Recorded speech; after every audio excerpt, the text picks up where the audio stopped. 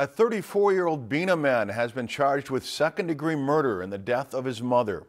Thomas Wayne Matthews is accused of stabbing his mother multiple times and killing her.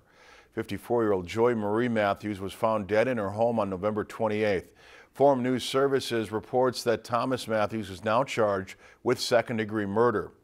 Now, previously, he was charged with 3 counts of second-degree assault and 1 count of fifth-degree assault for a carjacking incident outside a Bena bar.